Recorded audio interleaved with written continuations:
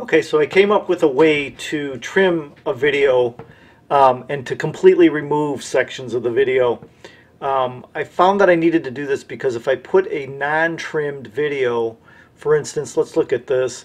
If I were to take the start and put it somewhere and then select the end as well, what happens sometimes is that when I take that clip and then put it on a sequence, if I'm doing a transition, what it might do is it might use some of the frames that I've supposedly cut out. So what I want to do instead is select the entire video and then I put it on a sequence by itself. I've named the sequence Video Trimmer. And so put the sequence on there and then find the place that I want to trim by playing the video. So here, right now I'm previewing the video that this is an introduction. Right there is where I want to actually start it, right when it starts to begin. So what I'll do is I'll find the location, so there's these black frames, and then I want to split the video right there. And so now essentially what I've done is I split the video into two places. The stuff before the stuff I want. The stuff I want is on the right, it's over here. This, though, is the beginning of the video, and I've selected it now by clicking on it. And I'm going to delete it. So I delete that part out. Let's go to the beginning, start playing it. Perfect. Okay, so we'll play this to the point where I want it to end, the clip that I want to end, and then we'll do the same thing for the last half. In fact, this video actually, it ends almost right where I want to cut it, because when I originally captured it, I only captured the section that I knew I was going to use. We're so bad, we know we're good. Blowing your mind like we knew we would.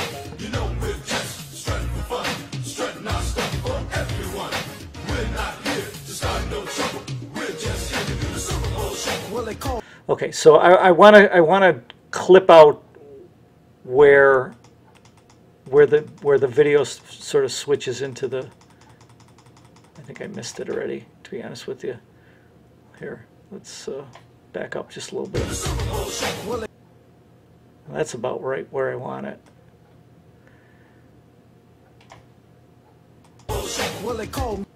Yeah, that's.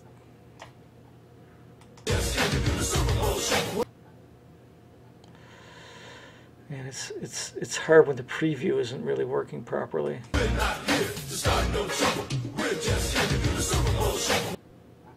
Right there is where I want it, I believe. So let me split this one again. I mean, we could always check it out here. So let me remove that section, and now let's just play the whole clip.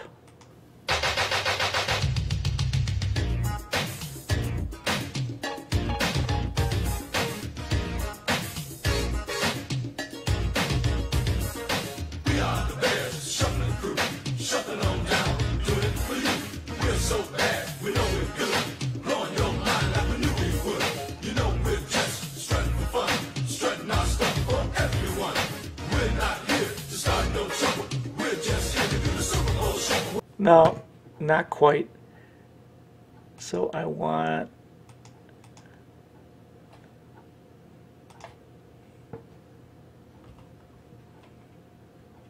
Let's get this stuff onto the right. What I want to do is get rid of this.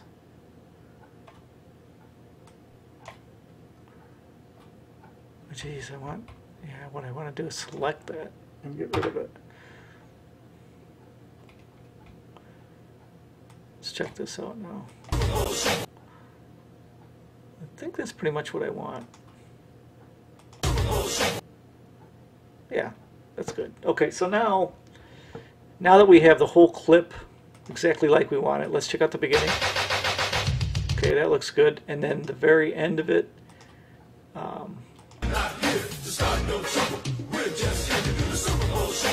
Okay. Now what I do is because I have the trimmed video on its own sequence, I export this as a video file, do it as an MP4, give it whatever the appropriate name is. In this case, 1986, I'll just call it Bears. Super Bowl shuffle. Let's do it. This shouldn't take very long to export this. We're already at about 11% now, so it goes pretty fast. I mean, this clip is only about 30 seconds long, and it's old. You can see that the quality of it is really poor, but it was made in '86, so. And that's about it. This way, I can now import this clipped out section of the video and use it instead of the fuller, longer version that I've actually included in the project. So that's it. I think I'm going to have to redo this and clean it up a little bit.